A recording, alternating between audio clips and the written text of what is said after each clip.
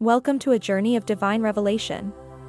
Exodus 28 isn't just historical text, it's a messianic prophecy.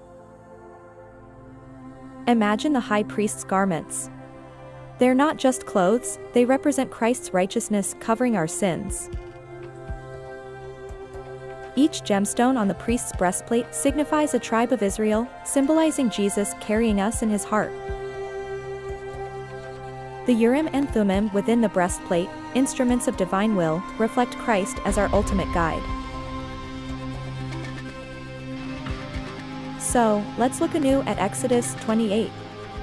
Through it, we understand Jesus' sacrificial love and eternal priesthood. In every word, every symbol, find Christ. Your high priest, your Savior.